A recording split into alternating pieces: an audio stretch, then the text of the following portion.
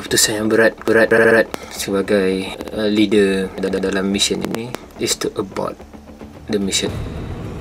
Kita punya instrumen di bawah ombak. Saya mengalami kecederaan di lutut.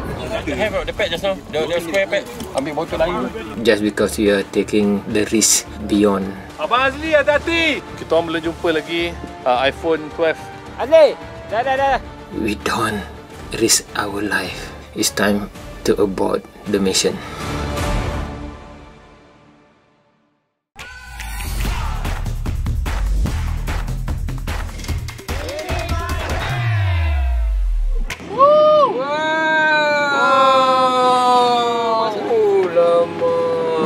Macam nak termasuk air je, termasuk laut. Lawannya ombak dia.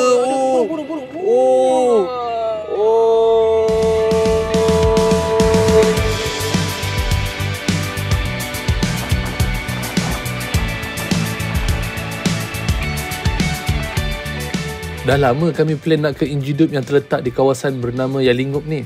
Di Injidup ni sebenarnya ada spot rare iaitu sebuah natural spa yang terbaik untuk kita nak mandi-manda.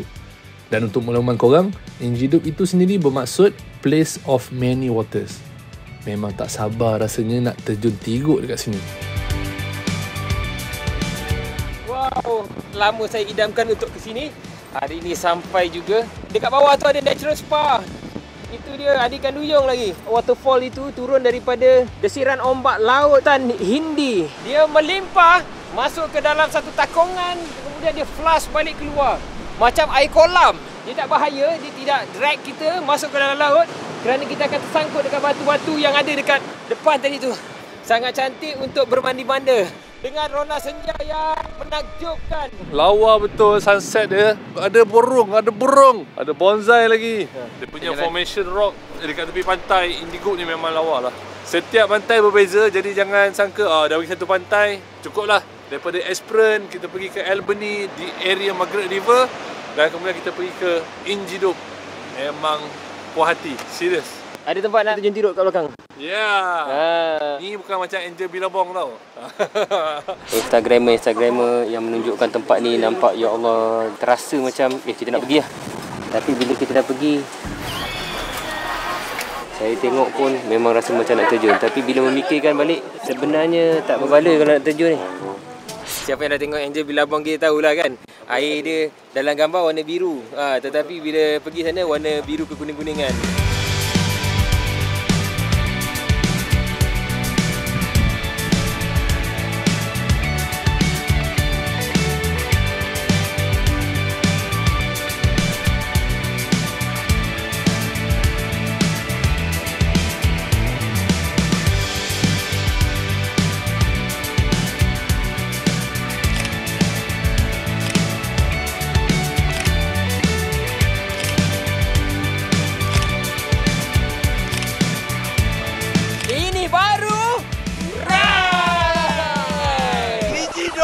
Injidup! Give me the sunshine, give me the rainbow. Injidup! Injidup! Oh, hujan! Oh, lagi hujan lebat! Hujan makin lebat! Bila tak ada matahari, sejuk. Jadi kita tak tahan lah nak pergi situ. Kita tengok besok pagi cantik. Malam ni kita ambil peluang ini untuk go self-contain for one night.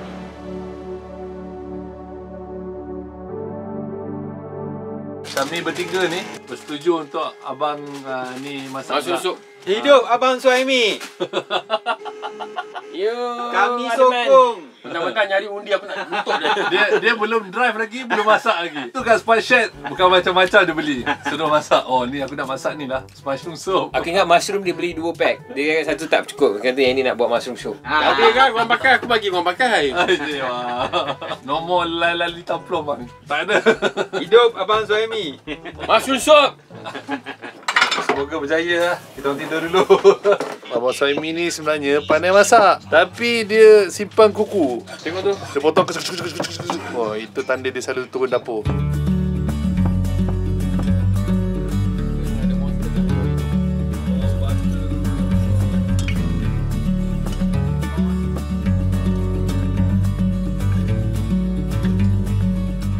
crouton dengan mushroom bakar. soup.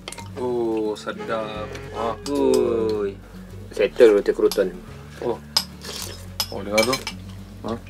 Duduk sekali lagi. Betul lah saya cakap. Setakat brand tu beza lah.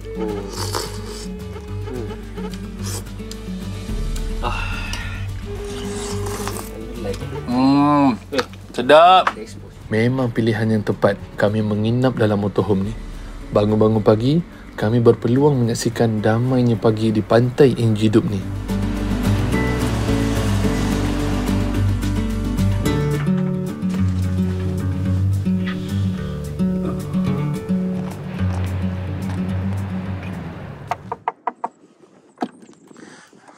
Oh, I just got reported someone very stressful today. This is our uncle. They're very stressed. The sensor detected and call you. Macam tu lah sebenarnya polis yang semalam ketuk pintu kita ni. Dia datang, dia cakap dia dapat laporan ada orang stres dekat dalam ni. Ini mesti pakcik pasal dia kena masak semalam. Pakcik senyap-senyap je buat report polis je.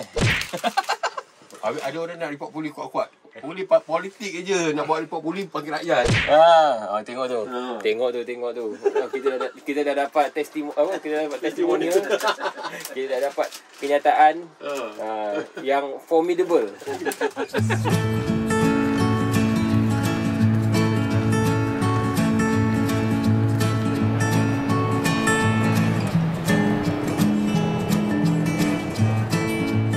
Pagi yang cantik di tepi laut. Ini baru pukul 6 pagi ni. Dah terang macam ni. Kami dengan pelikat. Ini baru betul Melayu. Double pelangi. 3 pelangi. 1, 2, 3. Hikmah di sebalik tak dapat campsite powered, full house semua sampai ke Banbury. Jadi kita dapat campsite tepi jalan. Bukan setakat tepi jalan guys, tepi laut.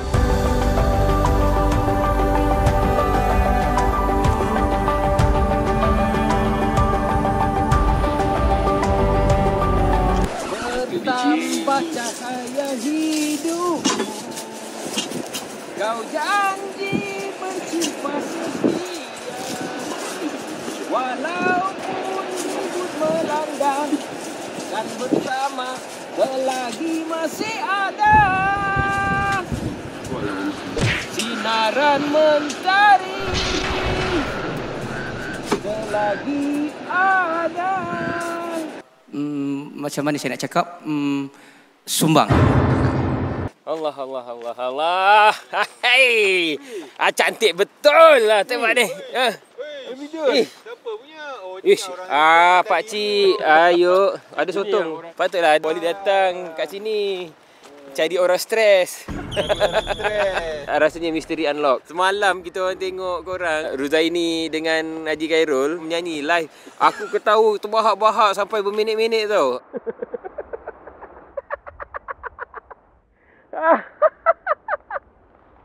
Aku rasa itulah menyebabkan orang sebelah tu dia stres, dia report polis. Dia cakap Afsal ada orang stressful sangat tu. Ketawa seorang-seorang. Saya terfikir juga, biasa kalau dengar gelap ngilai-ngilai tu, dia ingat ada hantu apa ke, dia yang stres. Jadi dia telefon polis lah, dia takut. So at least ada polis dah datang take up dia lah. Itu satu lagi teori. Satu ketawa, satu kena masak, lagi satu apa tadi? Hantu. Dia ni banyak tengok cerita Scream ni pasal. Aku rasa lebih kukuh bila pakcik ni yang buat report pasal dia semalam kena masak. Kena buat mushroom soup. Tapi mushroom soup dia sedap. Power lah. Ajinomoto lebih tu. Power. Bagi yang bertanya, adakah dibolehkan sebenarnya wild camping ni di Australia? Boleh dan tak boleh. Boleh jika kita buat di kawasan bukan private property, kecuali kita dapat izin. Tak boleh kalau kita pasang kemah ataupun owning motorhome kita.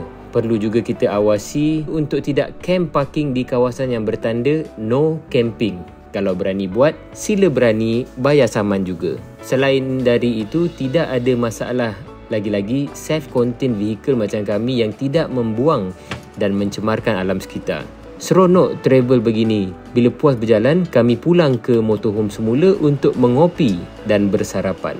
Mencicip kopi waktu pagi yang dingin menghadap lautan Hindi di bumi Australia. Gelap macam orang kaya sikit. Sudah, cukuplah. Suruh dia melingkup. Okay bang, hari ni pagi ni masak apa bang? Dia masak cekodok ikan bilis. Cekodok ikan bilis. Oh, okey. Duduk tepi pantai sejuk-sejuk macam ni, berkena pula cekodok panas yang rangup, memang heaven.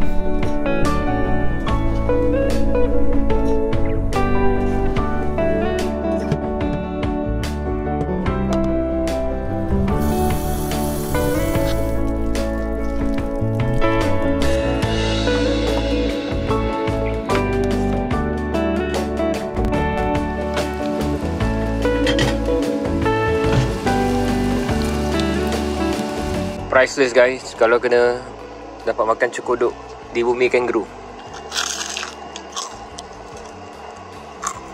Bekas asap nampak tak? Oh, tengok. Oh, dia datang. Oh, burung seagull. Nak lagi. Betul-betul makan rapat dah dengan kita. Nak lagi? Kenyang tak? Ajak kawan. Kita ramai-ramai sikit. Begitulah kawan-kawan macam mana kita berhubung dengan alam. Bukan cakap seorang-seorang Ada kawan. Ada kawan. Bang, dia nak cekodok bang. Tak boleh lah, cekodok kita orang makan. Tak nak makan kat tangan. Dah biasa kena scam ni. Nah, walaupun sedikit berawan, tapi kelihatan seperti cuaca akan kembali cerah. Walaupun mendung di belakang, langit biru. Mungkin dah masanya untuk kita terjun ke natural spa. Tengok dah orang dah ramai dah kat belakang. Tu dia semangat. Kaki tik pun telah dikeluarkan untuk berenang laksana seekor itik. You know, you wear this one, you walk all the way. Oh, we can wear this one for and walking because it's very hard to walk with this.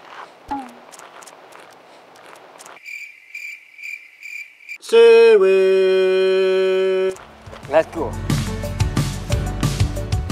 And you're from Malaysia too? And he's from Singapore. Malaysia, Singapore. Singgah lah. You wear terus.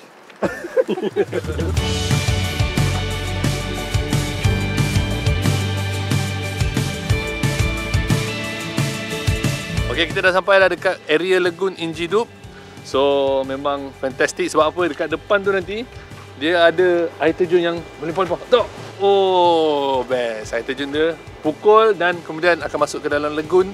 Dan lagun tu tenang sesuai untuk kita nak mandi. Saya rasa bila kita turun, kita nak pergi swimming dekat ni, kolam ni. Dan kolam ni adalah kolam yang nampak tu. Dia terhalang dengan batu tu lah. Jadi ombak masuk ke dalam ni dan dia akan keluar ke sana. Tapi memang best lah. Kita nak. Tapi saya rasa macam bila tengok kedalaman dia rasa macam overdress pula kalau kata pakai fin ni.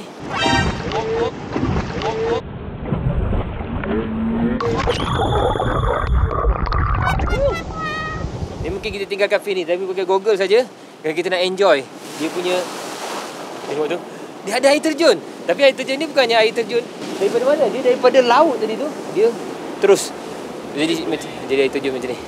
Dia lempahan ombak laut tadi tu. Dia jadi air terjun yang sekali ada. Oh, sekali lagi kita tengok. Oh, cantik.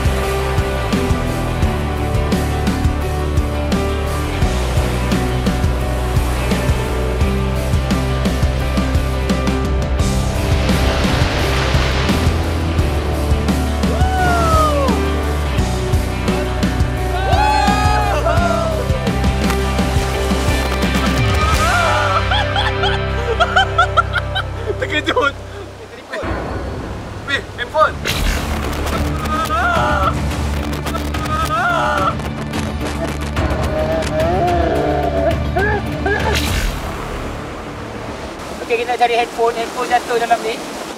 Dia dibawa ombak sekali tadi. Abang Azli, hati-hati. Dia pergi letak dekat tripod kecil tu.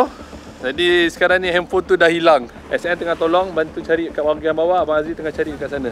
iPhone boleh dibeli, tetapi seharian punya konten yang masih belum kami backup dari situ memang akan hilang selamanya. Saya sendiri turun menyelam sehingga kecelahan batu di dasar lagun. Airnya jernih beberapa saat. Apabila di badai ombak, jadi kelam berbusa-busa, kabur tidak kelihatan. Okay, so far kita orang belum jumpa lagi kamera iPhone 12 yang kami baru saja beli untuk syuting. So kawasan dekat sini pun dia berbatu-batu, jadi kena hati-hati, extra careful. Tengok ada ketan kecil. Oh, ada ketan kecil tu. Tengok. Tengok celah batu tu. Hello. So sekarang ni saya kat sini. Daripada situ, ombak daripada sana tu, dia akan masuk ke sini, dia akan memukul batu tu dan push, dia akan splash. Kadang-kadang kita kena hati-hati lah. Utamakan keselamatan, nyawa terutamanya. Kemudian barang. Laut ini indah dari luaran, tetapi di dasarnya berarus deras, sehinggakan pencarian ini hampir meragut nyawa.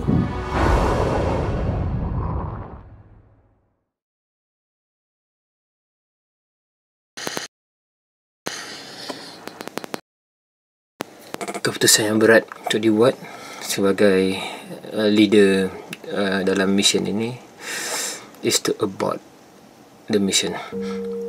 Ini lebih kurang hari yang ke-9 kita berada di Western Australia. Everything was perfect. Cuma our negligence dalam shooting sampai satu daripada kita punya instrumen dibawa ombak, just because we are taking the risk beyond what is suitable. Apapun benda ni berlaku sekelip mata. Seperti yang saya sering tegaskan kepada semua tim, we don't risk our life for a good content. And sekarang ni saya pun dah cuba cari. Saya pun ada mengalami kejeraan di lutut disebabkan oleh ombak yang besar tadi semasa pencarian handphone tadi tu. Okay, mereka sedang mencari and it's time for me to call them up to abort the mission. Azli! Dah. Bahaya. Dekat situ bahaya. Dia macam washing machine. Okay, nampak gaya. Satu pelajaran besar buat kami berkenaan dengan ombak ni. Jangan buat main. Don't underestimate. Sesekali jangan underestimate lah. Seronok-seronok sampai hilang kita punya fokus, sampai iPhone tu tak dijumpai. So itu pelajaran buat kita orang jugalah.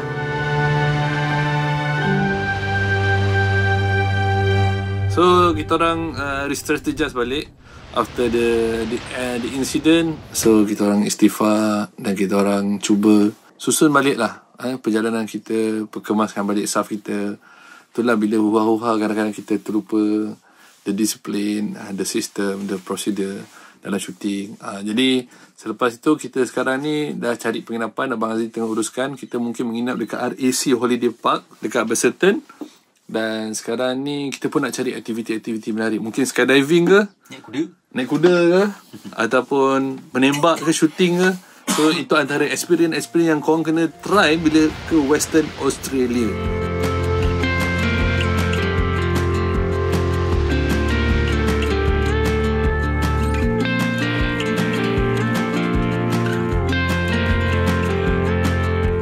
Ini kita ada banyak kejadian yang berlaku serentak. Satu kejadian, kita punya iPhone kita ditarik ombak. Dan kemudian sekumpulan geng-geng Pakistan ni tadi dekat bawah ni, dia boleh pula dia pergi mandi dekat laut luas, dekat open ocean. So you are YouTuber? Yeah. You will be famous now. Yeah. Air luar cakar pergi dalam oi terbelah banyak. Kena balut. Tekap dengan bandage je, lepas tu balut je. member ni swimming, ombak pukul, dia tergolek kena batu. Stone, right? It's stone, right? So that's why local dia tak mana-mana. Dia tak confine kat satu tempat. Jadi kita datang, kita kata dia first aid, dan if you okay, bleeding dia dah stop, sanitizer semua, dia dah clear. Okay. Okay, Kak.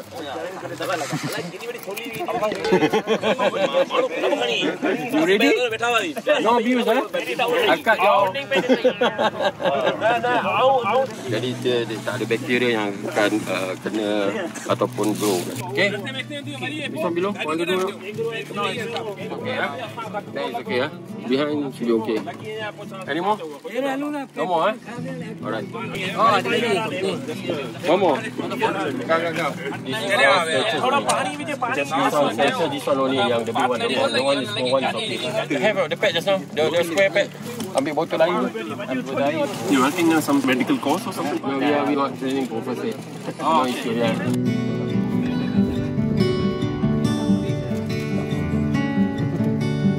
Okay, ni seorang lagi. Kira ada 4 orang tau kena. 1, 2, 3, no more, last, 3. Not medical. Medical not like this. You get bombed, injured, and then this is the treatment. Okay, then you press, dia ada pad, dia boleh jalan. You guys are legend. Okay. Thank you, bro. Thank you. Thank you so much. Betul ya? Legend, you guys are legend. Okay. Dia ada penjualan botol dia. Just have some sweet. Okay. Keep the change. For you. For you. Take a break. Thank you. Take a break. Thank you. Have a Kit Kat. Okay, Don't play around over there. We Go will over there. never go near to the water. Very dangerous. It's like washing machine. Okay. Okay. Thank you. Thank you very much, guys. Open ocean tu memanglah dia punya ombak dia pun washing machine. Dia macam washing machine. Oh, semua tu kena sagat dia orang dengan batu. Tadi nasib baik habis first aid kita. Yang kita standby first aid habis semua. Sold out. 3 orang injured, 4 sebenarnya, tapi yang seorang tu agak light injury. Dia orang pun terjun serentak kot. Sekali-sekali terjun serentak. Itu pun nasib baik tak kena tarik ke laut. Hai, kalau kena tarik ke laut satu hal lain. Scary. Scary. Tu helikopter datang mengumumkan kamera production kita telah terkorban di dasar lagun dekat Hilang Dipukul. Life goes on. Mazli, don't worry. Ambil pelajaran yang besar lah kita. Istighfar je.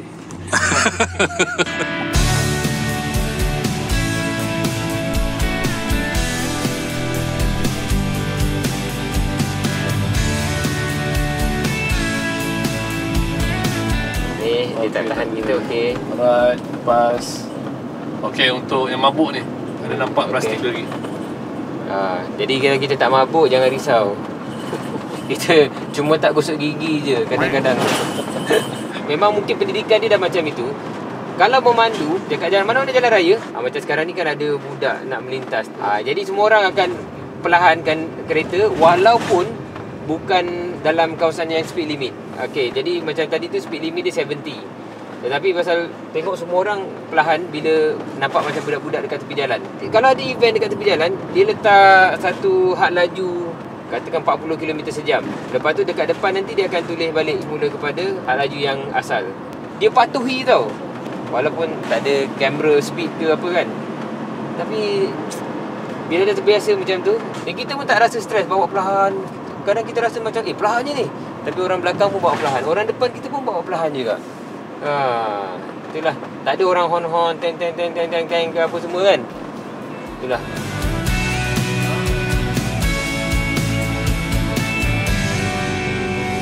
Okey, sekarang ni kita orang stop by tepi jalan jap. Kita nampak tadi signboard waste and recycling facilities. Dansborough Waste Facilities. So kita plan untuk patah balik sekejap. Nak tengok sekejap macam mana dia orang menguruskan alam ni. Curious juga pasal dia orang macam tak ada sampah sangat dekat keliling. Kita selalu banyak tengok ada banyak sampah kan. Kalau bawa sampah tak cover load tu, dia boleh kena fine $400. Sebab sampah tu nanti boleh terbang-terbang. Depan ni ni waste management facility dia dan dia recycle. Tengok ni orang bawa tau. Orang bawa barang nak di recycle. All vehicle report to gatehouse. Okey. Oh, dia timbus juga. Tanah yang mana tak boleh dia timbus. Tapi benda yang boleh mereput lah. Selalu kita tengok sampah-sampah untuk dilupuskan ni dia dibawa oleh lori sampah. Tapi kalau kat sini kita tengok sampah-sampah dihantar sendiri oleh orang yang nak buang sampah tu, nak lupuskan sampah tu. Itu yang menarik. Tiba. Aku dah ketuk ni, dia macam kosong. Buka bila air. Dia memang dah kosong. Okey. Dia memang dah tak ada dah. Tak ada ya? Tak ada. Hari tu pun sama macam ni. Tapi sekarang naik atas. So ada tersumbat sikit lah. Bang, kita jalan je lah bang. Dia buka ada, biar dia. Lepas tu dia goyang-goyang. Kalau agak-agak bersepak tengah jalan, sekali buka semua tu, datang polis kejar. Why are you throwing grey water? Ni tempat tu Tandas. Oh, sorry. Dah saya pergi membuang. Okay. Siapa nak membuang-buang? Ni kopi baju Aizen. Baju nak bagi dia kering. Dah nak kering kan? Okey, sekarang ni kita orang tengah relax dalam 1 jam setengah sampai pukul 12.30. Aizen tengah melabur pelaburan saham yang berbaloi-baloi. Saya dah labur awal-awal lah. Selain daripada membuang gaya kangaroo, memberi cara kangaroo pun itu antara good experience yang kau kena try.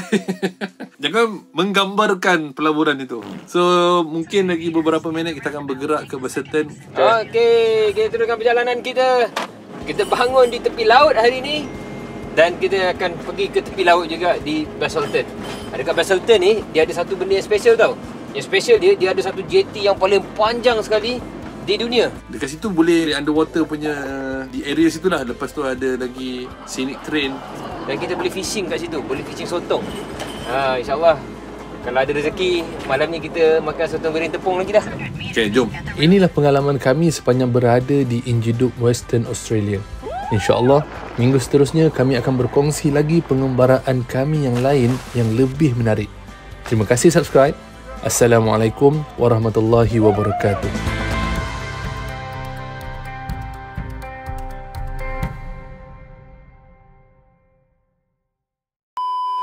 Esok mendung. Hai. Today mendung. Aku datang Injidup. Baru badan panas. Ni kena apa? Sikit. Masa bunyi? Dia sejuk. Sejuk dia bunyi? Mechanical lah. Okay.